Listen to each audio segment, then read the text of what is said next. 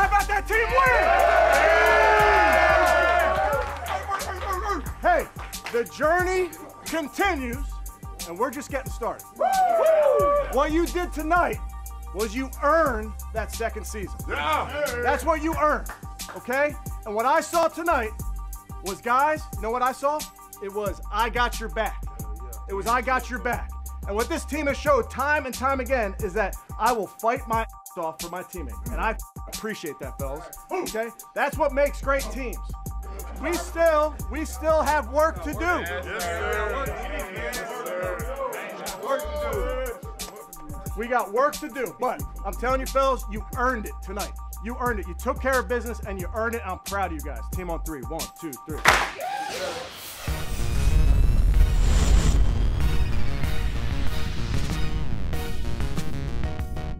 The Browns is the Browns no more. Cleveland Browns nailing down a playoff berth last night with a 37-20 win over the New York Jets. It looked like it was going to be a barn burner at first. It really settled down into the second quarter and specifically into the second half. But offensive explosion from the Browns. Jets couldn't keep up. Browns now at least the 5 seed. And Peter, the hidden headline in all this, there's still a path that is not kooky talk. There's a path for the Browns to get the number 1 overall seed in the AFC. That is remarkable. It's not likely, but it's not zero. There's a chance that the Browns end up being the team who hosts every playoff game they're in this year. And good morning. Welcome back. We missed you last week.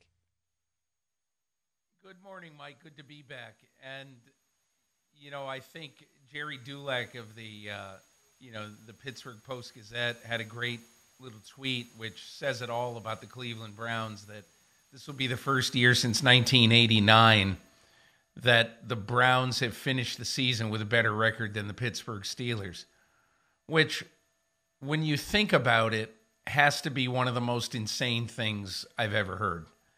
But, you know, think about it, 34 years of Steelers supremacy over the Browns, and the Browns deserve it. Look, I think now we can erase this silly myth of the Jets having this incredible defense and this defense for the ages. I mean, they've allowed 31 points and 11 a game and 11 touchdowns over the last 3 weeks. So let's by that defense, by the way. So we can just kill that. That might be the only thing we say about the Jets in these 2 hours. But I do think what was so good about what the Browns did in this game is that it showed the strength and the depth throughout the entire organization. It's not just the players, it's not just the coaches led by Kevin Stefanski, and it's not just the front office led by Andrew Berry. It is all of them. This team has survived the ridiculous contract given to Deshaun Watson. And, you know, here we are at the end of year 2. We're 40% of the way through the Deshaun Watson era of the Cleveland Browns. And still nobody has any idea if he's any good still. You know, so despite all that, despite all the draft choices given up for Deshaun Watson, Andrew Berry has found a way with players like Jerome Ford. Now that he has found a way to stock this roster so it can play winning football. Kevin Stefanski and that coaching staff, Alex Van Pelt, they have found a way to get 4 quarterbacks ready to start multiple games in a season where now they look like one of the best teams in football. And obviously the players, and I'm especially impressed with this. It isn't just Myles Garrett, and 10 guys anymore. If you look at all of the contributors on that defense, Denzel Ward, Craig Newsome, these guys are power players in 2023 in the NFL. And, kudos to the organization for really building the kind of team that is young and growing and is going to be good for a long time. The Browns have fought through various forms and fashions of adversity. They lost a couple of road games not all that long ago at Denver, at the Rams. That was Joe Flacco's first start. We're going to talk about him in a minute. But where they are now at 11-5, I just want to make sure everyone understands the path to the 1 seed. It starts with the Dolphins beating the Ravens on Sunday, which will be no small feat. The Ravens favored to win the game. The Ravens at home. The Dolphins, yes, finally beat a good team last weekend, but something had to give in the narrative department when the Dolphins and the Cowboys got together. They beat the Ravens, that's a different story altogether. However, if they do beat the Ravens, and then if next weekend the Browns beat the Bengals, the Dolphins lose to the Bills in the AFC East Championship game, which will happen if the Bills beat the Patriots this weekend, and the Ravens lose to the Steelers, the Browns are the 1 seed in the AFC. Now, that would require the Ravens losing 2 games at home to both the Dolphins and the Steelers. Unlikely, but the Browns still have a chance to take from the original Browns the number 1 seed in the AFC. That would be something. I don't think there's a strong chance, but I wouldn't have thought there was any chance until MDS pointed out this morning, oh, by the way, the Browns still have a not crazy shot at being that top seed. And regardless of where they play their games, this team's going to travel in January. They always say defense travels. Running game travels. They've put a running game together. Even though they lost Nick Chubb on the second Monday night of the season in Pittsburgh, lost him for the year, they've put it together with Jerome Ford, with Kareem Hunt, with Pierre Strong. They make it happen. They throw it a lot. They're a little too pass happy. If I had one critique of last night, Peter, once they were comfortably ahead, they were still throwing it and not taking full advantage of the opportunity to just end the game. Run the ball, take the full 40 seconds off the clock, run the ball, reduce the possessions, and get out of Dodge. I was afraid for a while they were going to screw around and let the Jets get back into it, but the Jets weren't able to capitalize thanks to the Cleveland defense. That would be my only concern. You got to know when to flip to run out the clock mode, and I think they waited too long to get there last night. I don't, and I'll tell you why. Because to win games that really count, Joe Flacco has got to get comfortable with guys he never heard of before a month ago. So I don't mind it at all. I saw what they were doing. We all saw it, and they kept throwing the ball, and they probably could have ground one out, although the Jets' run defense is good. I guess my point is, Mike, I would rather see him throwing to guys like Harrison Bryant and David Bell and all of the guys deep on the bench of the Cleveland Browns, because he is going to need them down the stretch and through January as long as they are still active, because Flacco's the guy. I think a couple of things I would just say about Flacco that really, really interest me. And it's been said by a lot of people now. You know, what in the world are team after team? I talked to his agent, Joe Linta, a week or so ago, and I was asking him about it, and he goes, week after week, he said, I was calling teams. Don't you want to at least bring them in for a workout? And, to me, there's something about the Joe Flacco story. When you hear teams or when you hear GMs saying, hey, look, we're looking under every rock for a player. Joe Flacco is with his 5 kids, being the carpool dad and looking over every rock. He is throwing himself at teams and saying, sign me, sign me, sign me. And now, look, he becomes the first player. The Cleveland Browns have been playing football since 1946. And you right now are looking at the man who's the first quarterback in the august history of the Cleveland Browns to throw for more than 300 yards 4 games in a row. And here's a guy who could have been had for nothing. And I'll tell you one other thing about Flacco. When he was negotiating with the Browns a couple of weeks ago, Mike, and remember for like a 24, 48-hour period, he had to be re-signed to the practice squad because they were doing some roster gymnastics and trying to figure out how to get him on the active roster. So there was like a day or two. So Linta asked Flacco, do you want me to talk to these other teams, who are still interested now that you've had your little mini ascension? And he said, no. He said, I love it with the Browns. I love Stefanski. I love this offense. I definitely want to stay here. And of course, it would have been ridiculous for him to go elsewhere because even if he went to whatever team it would be, Mike, you'd have to get to know a brand new offense, and who knows if he's going to be able to keep the number one job. In Cleveland, he knew he was going to the playoffs most likely, and he had the number one job, and he had a supporting cast that he absolutely knew he could win with. And the final thing he knew, he had a top offensive line. And I still think that is the number one thing that is so underrated about the NFL right now. If you can protect your quarterback, you got a chance to win. Because there's a lot of teams. And let's start with Andy Reid's team. There's a lot of teams that right now can't protect their quarterback well enough to go on at least what I think would be a deep playoff run. It had to be unprecedented that a team's starting quarterback was not on the 53-man roster because he had been practice squad, called up, practice squad, called up, reverts to the practice squad, had to be signed to the 53-man roster, and was available to any other team. As you said, why would he go anywhere else after the Browns were the only team that gave him an opportunity? He told me after his first win as the Browns quarterback, he was just about to give up.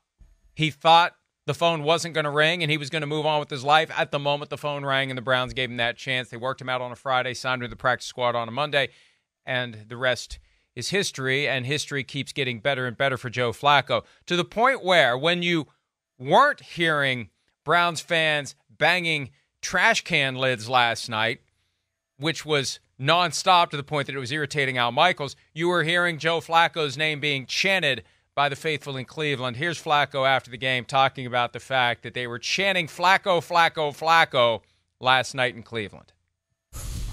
Yeah, I heard him a little bit, yeah. What did you think? Yeah, it's cool. I mean, just put yourself in that position. I mean, you can't deny it. I said it from the very beginning. I mean, the city's been unbelievable. My teammates have been unbelievable, like in terms of just embracing me onto this football team. So it's all been great, and it makes it that much more special to be able to come in here and play some good football. As you mentioned, Peter, 4 straight games with 300 or more passing yards. Flacco round and find out. I like that. Twist on one of our favorite sayings. A permissible to say on the show twist on one of our favorite sayings. And he's getting it done. First quarterback to throw for 300 or more yards against the Jets defense since Tom Brady in 2021. Extending plays. The play where Quinnen Williams clubbed him in the head. And maybe it wasn't sufficiently forcible to draw a roughing the passer foul. Yeah. Didn't matter because he still keeps it alive, finds Jerome Ford, who then slices and dices and works his way through the defense and ultimately scores a touchdown. That was the moment because at that point it was 27-14. The Jets had the pick six on that great play by Jermaine Johnson, and you're thinking maybe something's going on here for the Jets. Maybe something can happen. Once this went down, that was it for the Browns against the Jets. This was the magical play of the night, and that's one of the big reasons they were chanting his name at the end of the game. And well, they should. And the weirdness of it, here Joe Flacco for, a decade basically tried to drive a stake through the heart of the Browns every time he played him twice a year. He was on the hated Ravens. It's just one of the weirdest things. It's like, it's like when Johnny Damon, I know you wouldn't appreciate this as much as I would, but it's like when Johnny Damon went from, went between Boston and New York in baseball, or I'm sure you can find examples in hockey and basketball that, it's sometimes things just don't seem right. When players go from one arch rival team to another. And especially in this particular situation, it's almost it's weird to think that Joe Flacco is not only not an insurance policy, but right now, today, at this moment, Joe Flacco holds the key to how far the Browns go in the playoffs. I mean, let's say it exactly the way it is. If they're getting ready for a playoff run with Dorian Thompson-Robinson or whoever it would be, somebody who hasn't been there before. I mean, let's just remember, Mike, 10 years ago this season, I was walking at maybe 1:30 in the morning to a restaurant in New Orleans that the Joe Flacco family had bought out for the evening for a party for Joe Flacco after he won the Super Bowl. And they didn't know what was going to happen, but they felt pretty good about it. So you walk into this place, and it's all Flacco's family, friends, everybody from South Jersey. And this was the year when Joe Flacco gambled on himself. And the next year, 5 months later, 2 months later, probably, he became the first $20 million quarterback in NFL history. And now it seems like, man, that was 10 years ago. Flacco beats the 49ers in the Superdome, in the Super Bowl, and then, weeks later, he is handed the biggest contract in NFL history. And here we are again. And so, to me, it's just one of these really, really fun stories. Tommy DeVito's story was like a sugar high. This story really seems to be able to pass the test and stand the test of time. And I think Flacco is going to make the Browns fairly dangerous in the playoffs because he's a competent quarterback who probably isn't going to lose the game for you. And here's the difference. And this is why Joe Flacco has been so good. You've got the intersection of lingering physical abilities. And on that touchdown pass to Jerome Ford, he moved like, I don't think he's moved since 2012, the year they won the Super Bowl and he was the MVP.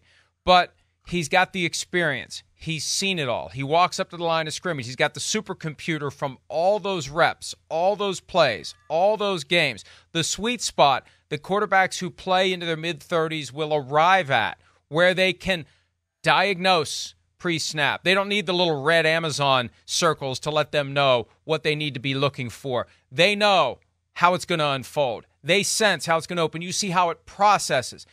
That's not instinctive. That's not innate. It becomes instinctive. It becomes innate when you do it over and over and over again. And even though he's still getting to know his teammates, he knows how to read defenses. He knows from the moment he comes out of the huddle, surveys what's there, snaps the ball, all that stuff that's going on for a quarterback that he has to process. He's seen it so many times, and he can still deliver the football. He can still buy enough time and buy even more time than we thought he could. That's why, unlike the other backup quarterbacks who have a shelf life because they get figured out, the defenses get enough film. It's like, okay, now we know what this guy is doing. And then, boom, the chariot goes back into a pumpkin, whether it's Tommy DeVito, Josh Dobbs, whoever. With Joe Flacco, he's only going to get better. That was something Robert Saleh, the Jets coach, said last night. He's getting better each and every week. Yeah, he's getting more comfortable in the offense, and he's sufficiently experienced at reading defenses, understanding who's going to be open, where the weaknesses are, how he can keep a play alive. And they're getting with Flacco what they thought they were going to get with Deshaun Watson. And you mentioned the Watson contract. They still got 3 years, fully guaranteed. They have to deal with that. I don't know that Flacco sticks around for 3 more years, but it really is amazing to see where they are and how far they go. And, Peter, I've got 2 Christmas wishes that have yet to come to fruition because it's not yet ripe. But I want Matthew Stafford going back to Detroit in the playoffs, and I want Joe Flacco going back to Baltimore at some point in the playoffs. Hey, Mike, I've thought of that, and I've thought of the 98th Buffalo-Kansas City game in the last 3 or 4 years. They would all be really sweet playoff games, but you're absolutely right. Rams at Detroit, Browns at Cleveland. Browns at Baltimore. Both of them would be absolute killers. I mean, the NFL right now is looking at a wild card weekend that could be absolutely extraordinary because think about normally when you think about, you sort of ho-hum your way through the afternoon game on Saturday, but then Saturday night, Sunday night, Monday night, there could be 3 really fantastic, potentially, matchups. Ones that the NFL doesn't have to invent a plot line for, that they're just sitting there. But it would be fantastic. And look, I have no idea what's going to happen we don't know what's going to happen with the standings the rest of the way.